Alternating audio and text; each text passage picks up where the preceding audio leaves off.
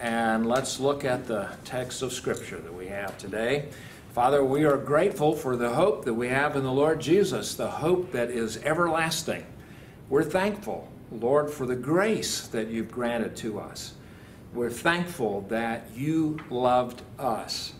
And it was not on the basis of our having first loved you, but rather you loved us and you sent your Son to be the propitiation for our sins. Thank you for loving us so much that you would forgive us. Thank you for loving us so much that you would cleanse us. And thank you for loving us so much that you would give to us the great blessing and privilege of everlasting life. Thank you for the hope we have in Christ, and thank you for the comfort and the joy that that gives. Lord, around this room, we have seen your grace in so many ways. Every one of us can give a testimony of how your grace has been sufficient in every need. And Lord, it's with that confidence and with that joy that we come together and look at the Scripture today. And so as we open the Word together, we pray that you would guide us in our understanding of your Word, and that you would be honored in it. And we pray in Christ's name. Amen. Well, you have your outlines, and we are on a passage that we actually started on, I guess, a couple of weeks ago, but we didn't get very far, so we're back there again. But our goal is to finish that passage today. We're actually in the second part of 1 John 4. We're looking at verses 7 through 21. And what a wonderful passage of the Scripture this is. This is that passage of Scripture that speaks of God as love. In this letter from John, John began in the very first chapter talking about a life. He said there was this life that was manifest from God. And he speaks of this as the eternal life. He said, we saw it. We heard him. We touched him. In fact, we studied him very carefully. And so when we speak to you about eternal life, when we talk to you about this life that's come from God, we were not only eyewitnesses, but we were students of this life. We know of what we speak. And that leads him then to speak about that life in a couple of ways. One, the quality and the nature of that life, which led him into talking about how God is light. And so when we talk about this life that was manifest among us, this life that was manifest in Jesus, it was a manifestation of light. We talk about this life as being a manifestation of the love of God. We're going to see that in this passage that we have today, that's emphasized. He said, we saw this, we understood this. There is the matter of who he is. And this was not just anybody. This was not just any life. This was the life which was with the Father that became incarnate and manifest among us. And so he writes this letter because he says, I want you to know and to understand the truth about this life. And in fact, you already know this because you have heard the message that was preached to you, and you have the Holy Spirit of God indwelling you. And so you know this, but he said, I don't want you to be deceived by other people who are talking about this life in a different quality, or talking about this life in terms of a different identity. And so those two things, the quality of the life, the identity of the life, are the key features of his passage. And that's what brings us then to verse 7. Beloved, let us love one another, for love is from God. And whoever loves has been born of God and knows God. We have seen in this letter, John make reference to being born of God. And we have seen in this letter that for John, what that means is that there's a family resemblance. It's not just a resemblance, but there's a genetic manifestation there is a character that belongs to the fact that we've been born of God. The one who has been born of God manifests a life that belongs to God. And what he says is that life is manifest in terms of a love. Love is from God. Whoever loves has been born of God and knows God, and anyone who does not love doesn't know God, because God is love. We looked at this a couple of weeks ago and noted the fact that this fits in this letter with the phrase God is light, God is love, God is spirit. There are phrases like this that speak of God. It's not the case that love itself is God, as if we're deifying the action of love or the manifestation or expression of it, but rather God defines what love is, just like God defines what light is in terms of quality and moral character. In this, the love of God was made manifest among us, that God sent his only Son into the world, so that we might live through him. And this is love, not that we loved God, but that he loved us and sent his Son to be the propitiation for our sins. It was God who took the initiative. It was God who loved us, who saw us and loved us. It's not because he didn't love us because we were so lovely. He didn't love us because we were so nice. He didn't love us because we behaved so well. He loved us even though we were sinners. Paul says this, Romans 5:8, God shows his love in this, that even while we were yet sinners, Christ died for us. He first loved us, and he sent his Son to be the propitiation for our sins. That word propitiation means that he satisfied his own wrath because he's holy. It's very interesting. I was reflecting on this. We've made reference a lot of times to God's character that he expressed in Exodus 34 to Moses, a God merciful and gracious, slow to anger, abounding in steadfast love, forgiving transgression, iniquity, and sin. He didn't stop there. It goes on and says, by no means will he clear the guilty, visiting the iniquity of the fathers on the children and the children's children, the third generation, and that sort of thing. We have two aspects of the character of God. He's utterly holy. He doesn't just say, well, it's okay, whatever. He doesn't do that. But at the same time, loving, gracious, steadfast love and mercy, and forgiving iniquity and transgression and sin. But he doesn't clear the guilty, but he forgives. But he doesn't clear the guilty, but he forgives. How do those two things come together? They come together in that God satisfies his own demands. He's the one that provides the penalty, that pays the penalty for our sins. And that allows mercy to express itself when our sins are paid for. And so this is what John is saying. All that is the manifestation of love. He sent his Son to be the propitiation for our sins. Verse 11, beloved, if God so loved us, we ought to love one another. Why? Because we're born of him. And so if we're born of him, and if he loved us, then we are those who love one another. No one has ever seen God. If we love one another, God abides in us, and his love is perfected in us.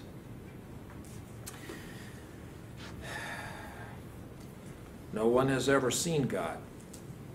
But if we love one another, God is seen He's seen in the love that he expresses to others when that's expressed through us. And that's where we come to this phrase, his love is perfected in us. I believe that when we were looking at this last time, and that's where we stopped in verse 12 there, this phrase, love perfected in us, has been understood in some different ways. John Wesley made very popular the notion of perfect love, and in the late 18th and early 19th century, Wesleyan theology emphasized this point about perfect love. And it came from here in 1 John 4 and also in 1 John 1, where he uses this phrase, perfect love. However, he understood that what we're called to do is to love perfectly, and that we can do that. And what we should strive to do is to reach that level of perfection where we're perfect in our loving. Now, striving to be godly and striving to be perfect in the sense of modeling ourselves after the Lord and walking in Him in maturity and so on is certainly the case, but it led some people to think that they would reach a stage in their Christian life where they didn't have to think about 1 Corinthians 10, 12 and 13. Let anyone who thinks that he stands take heed lest he fall.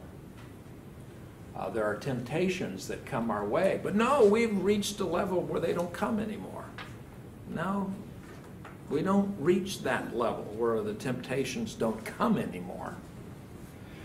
In fact, I don't believe he's talking here about us loving perfectly.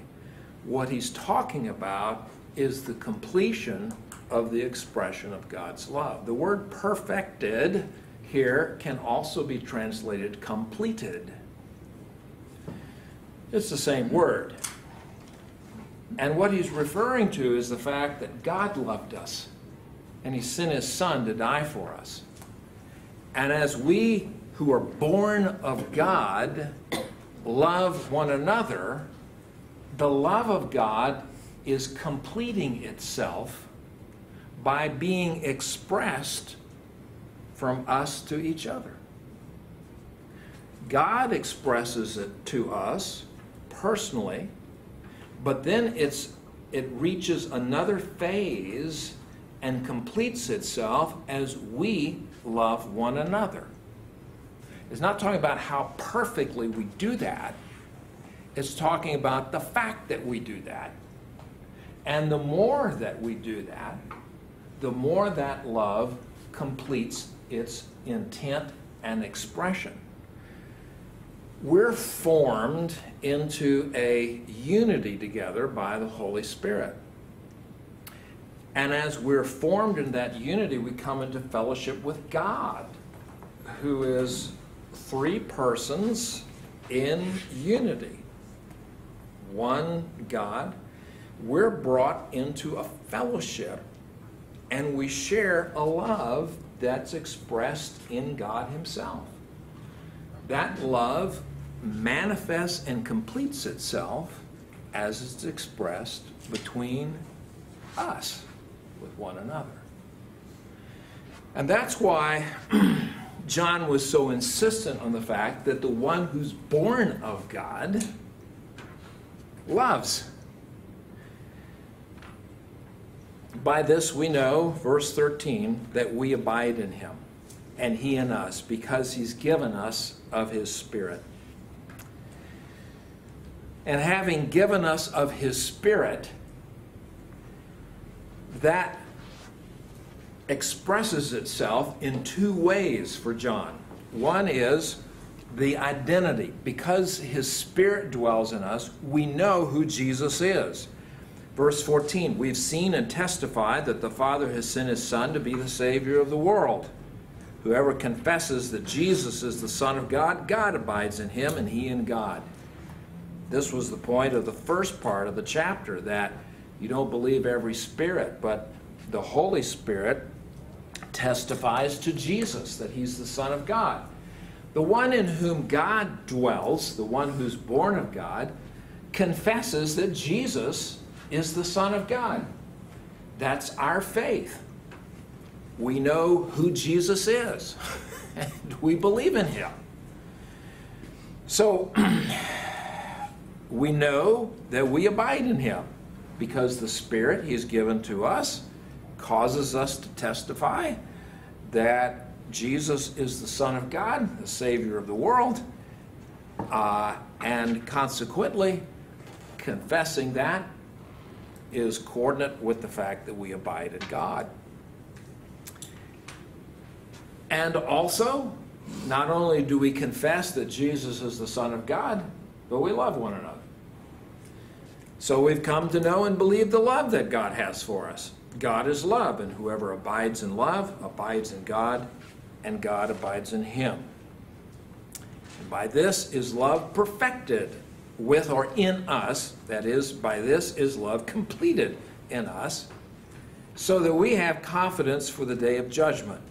Because as he is, so also are we in this world. That last phrase, as he is, so also are we in this world. We are, that is, we live, our character is the character of God in the world. As he is, so are we in the world. And how is he in the world? Well, he expresses his love by sending his Son to be the propitiation for our sins. We express that love to one another that is in Christ. And so the love of God is being completed in our care, our love for one another, our love for the lost and sharing the gospel with them, our love for one another in the body of Christ. And so what this does is it builds up a confidence. See the word confidence there. The confidence is mentioned about 4 or 5 times here in in 1 John, where he talks about the confidence that we have. And this confidence, he says in 1 John 3, verse 20, whenever our heart condemns us, God is greater than our heart. He knows everything. And if our heart doesn't condemn us, we have confidence before God. And here we have confidence. The confidence comes because we love one another. Now look, the assurance of our salvation is based on the fact that our faith is in Jesus, who died for us. We have forgiveness of sins. We are justified in the presence of God. But the confidence grows. The confidence develops in the Christian life, connected with our loving one another. This is what John is teaching. When the love of God completes itself through us, when we love one another, there's this confidence that grows. It's just part of it. We know who we are. We know that we're his children. Now, we know that we're justified by faith. But when we live walking with Christ, loving one another, there's this confidence that grows, that just, there's this knowledge, this self-knowledge that we're just like our Father. We're just like him. We just know that. We see ourselves behaving that way. And that confidence goes with us as we approach the day of judgment. The day of judgment. The New Testament speaks of the fact that, we approach that in faith. Our faith is in Jesus, who died for us. He's our justification. He's our propitiation. And so He's the one upon whom all our faith and hope is built. But there is also this testimony of the Holy Spirit, the abiding of the Spirit of God in the life of the believer as we walk with Him, which results in a testimony. Paul talked about it in Romans 8, that the Spirit of God testifies with our spirit that we are children of God. We address God as our Father in prayer, and we think of Him as our Father. We just know that He's our Father, but the Holy Spirit is testifying. There's this reinforcement. It's like resonance. Like you have a musical note, and then you have resonance on, in another instrument, because there's just this resonating testimony. The Spirit of God and our own spirit testifying. But John says there's just this, with this, there's this knowledge, this self-knowledge that comes from the fact that we know who we are. And that's connected with our behavior when we love one another. And so this is what he's talking about in approaching the day of judgment. We look at ourselves and we're like He is. We're like He is. Now, we're also aware that we're not completely. But the expectation is that we're growing, we're walking. Paul uses the metaphor of walking. You walk. Okay. John speaks of living and loving like the one who's born of Him should. There is no fear in love, but perfect love casts out fear.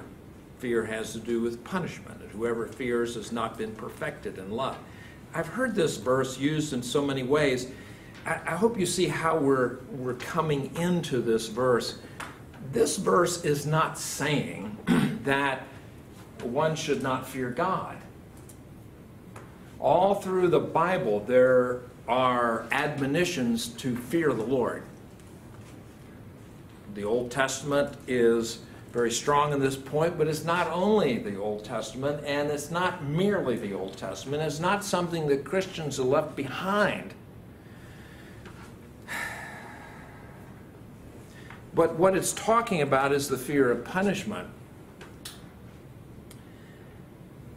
And the perfect love, which is love completing itself through us so that we're loving one another as God loves us, and we're doing that, and we live like that. There is this confidence, this growing sense of that I'm my Father's son, and that kind of thing approaches the day of judgment without fear. Because we know who we are. We know who we are.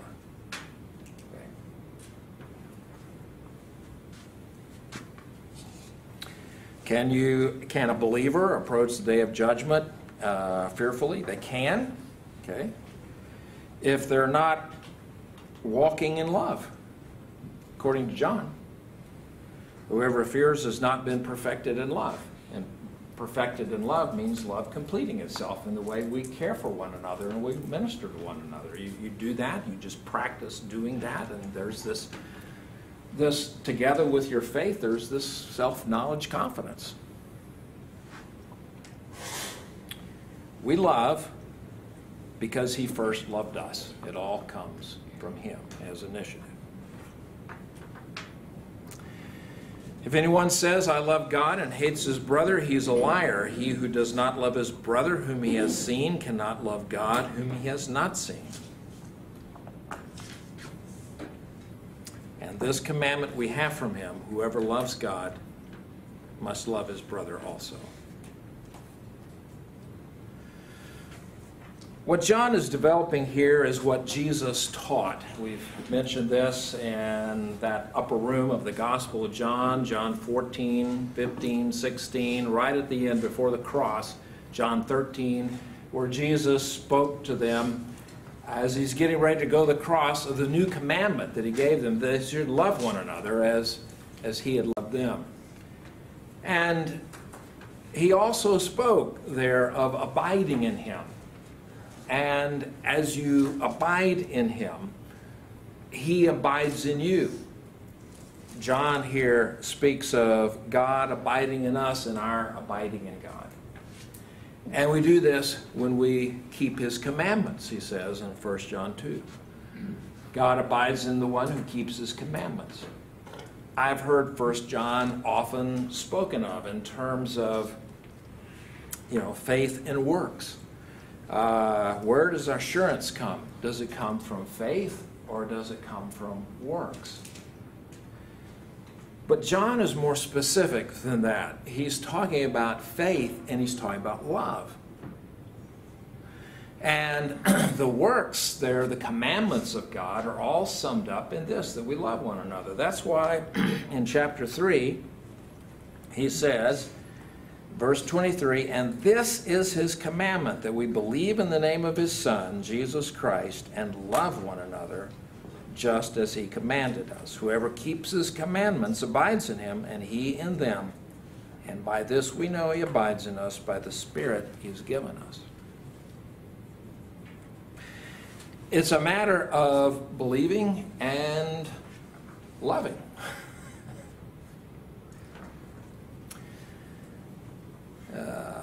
And in that loving one another, which is the summation of all the commandments, Jesus said this, Paul said this, the New Testament says this, all those come together and I'll love one another.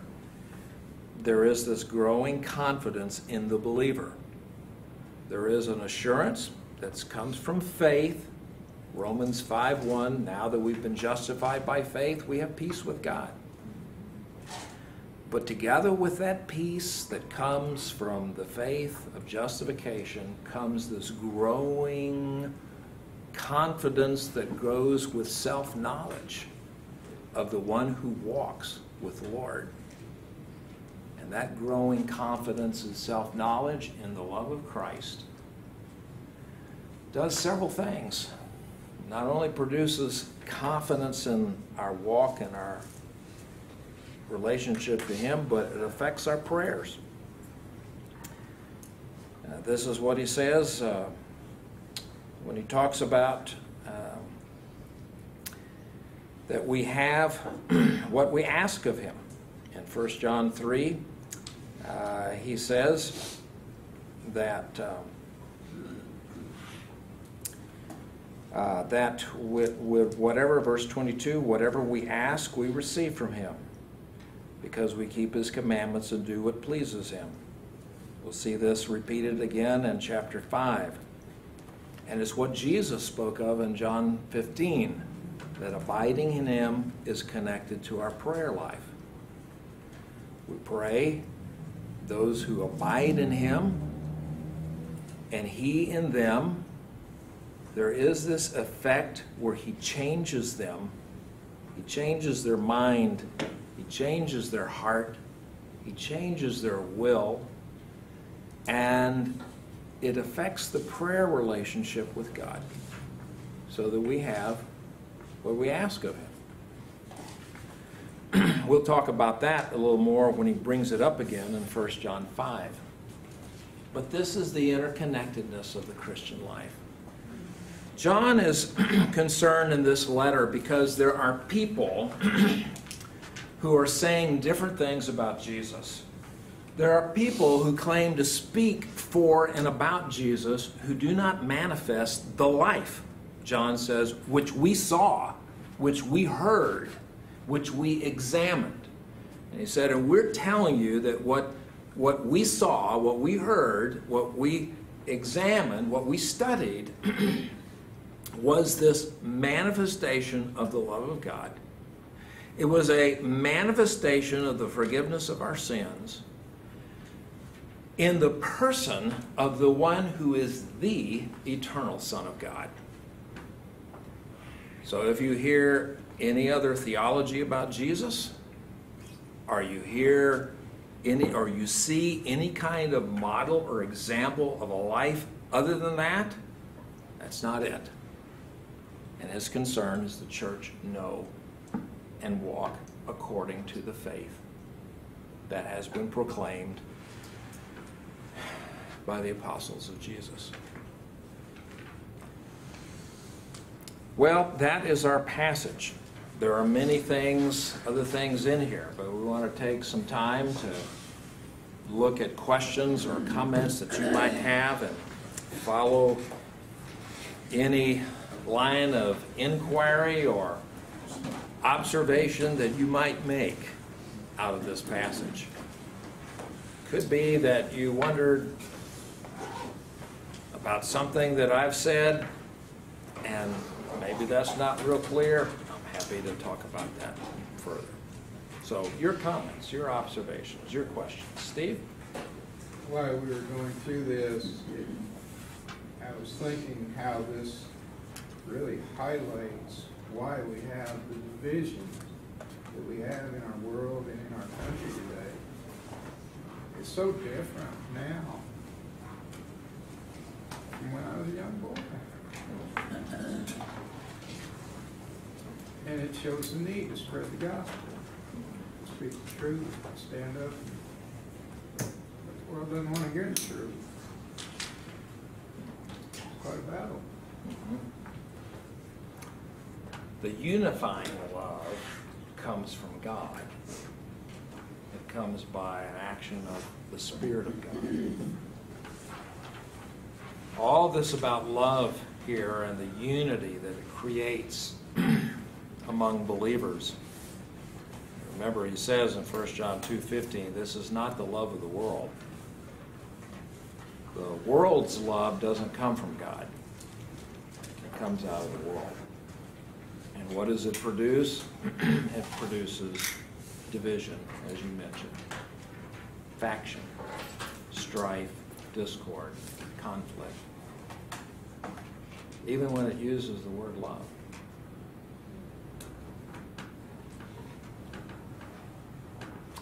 Barbara? When John speaks of judgment, how's a Christian going to be judged? Is that sort of like synonymous with evaluation, or is it like, because it says it's not punishment?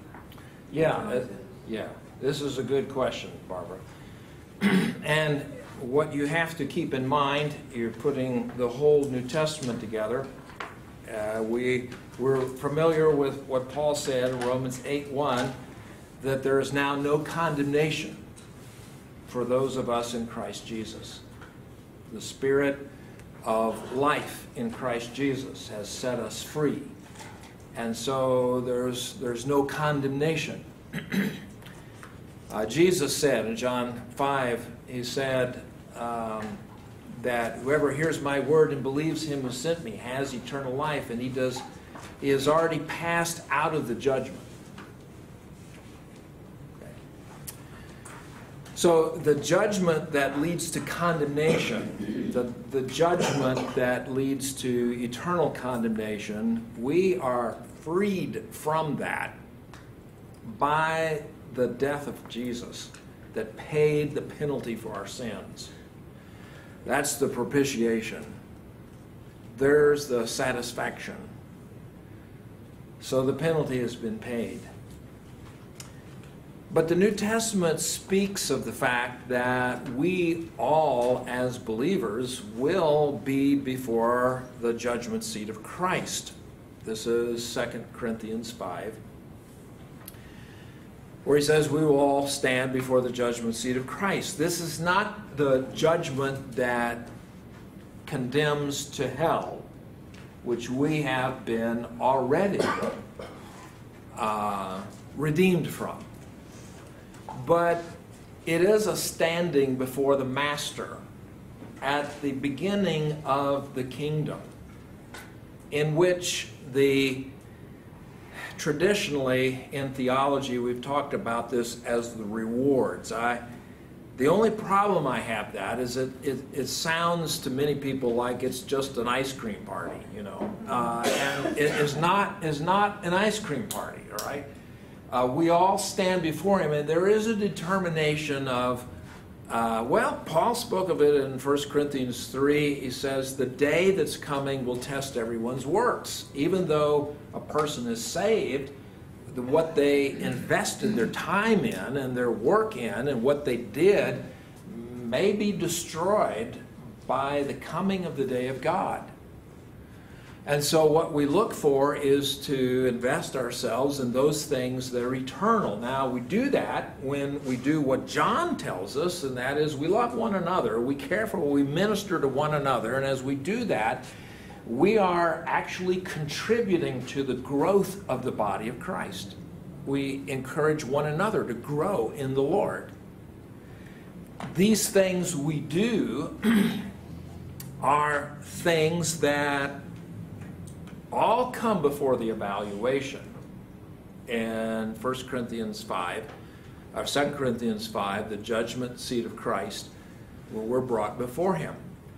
And then we're ushered into his kingdom, and he appoints us in the places where we will be. All right. So there is that. What happens, however, is that the less we're involved in serving him, in loving one another, in John's terms, in serving the Lord in the ways in which he has appointed us, the less we're involved in that, the less that there is at that great evaluation. And that, what happens personally in a person's life, we might say psychologically, but it's actually spiritually, what happens is that there is a personal internal awareness of that, and that's where that fear comes up, because we are talking about standing before God. Okay. So what does the New Testament say to us? It says to us as children, start walking. Walk in the life that he's given to you. Serve one another. Love one another. That was the great commandment. My commandment is you love one another as I've loved you, okay? So start doing that. That's what the scripture says. And as we do that, there's just this growing maturity, and with the maturity is a growing self-knowledge, and with that self-knowledge is a growing confidence as we expect that day to come. Does that help? Is this the Bema seat? This judgment of Christians?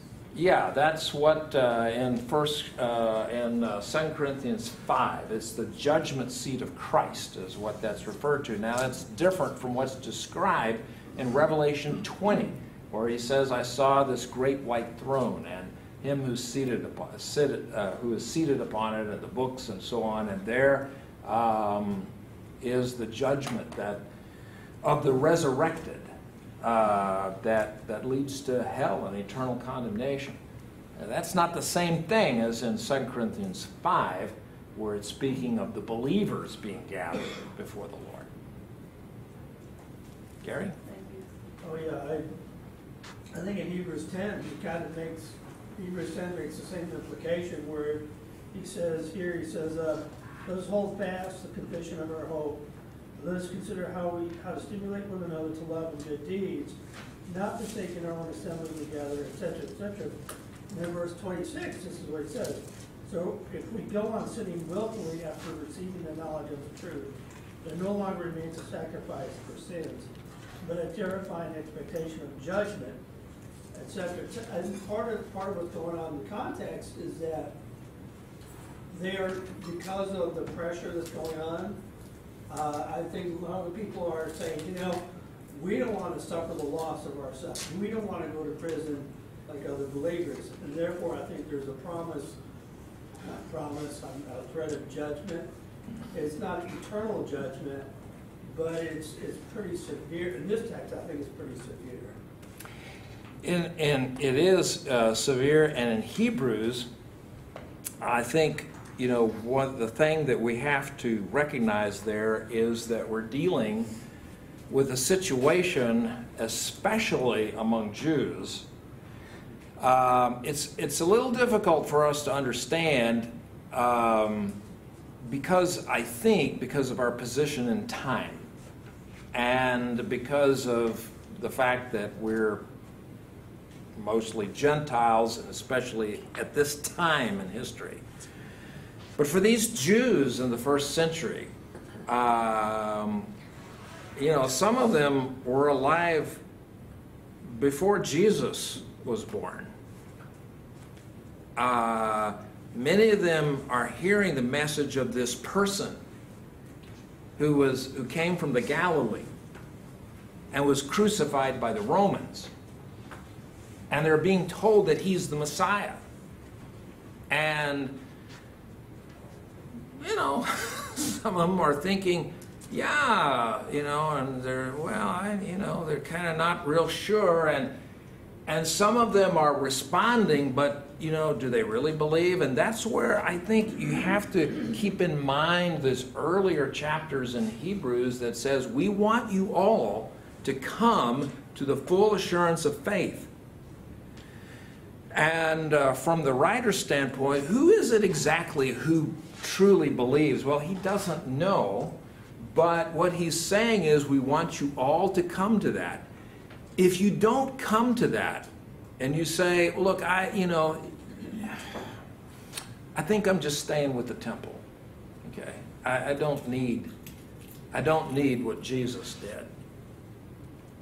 What's happening spiritually in the life of that person? We don't have the kind of microscopic lens to see exactly all we hear is the profession and the confession of faith. And so he's exhorting them to come to the full assurance of faith. When we get to chapter 10, I think we're dealing with that problem, along with the fact, as you mentioned, Gary, that there is a suffering that's coming upon the believers. And some of them are not really solid in their faith. Some of them are toying with the idea. They think it's a good idea and they want to be part of the fellowship and so on. But is he really God? And am I putting my eternal salvation, my acceptance before God fully upon Jesus when I've been trained and all my ancestors have been trained to trust God offering the sacrifices in the temple? And there's a point where one has to come and realize what Hebrews argues in Hebrews 7, 8, 9, that there is this one high priest. There has been a change in the law. He is the eternal high priest who has achieved for us the sacrifice that removes sin for all time. And this is where you come to chapter 10. There is no other sacrifice.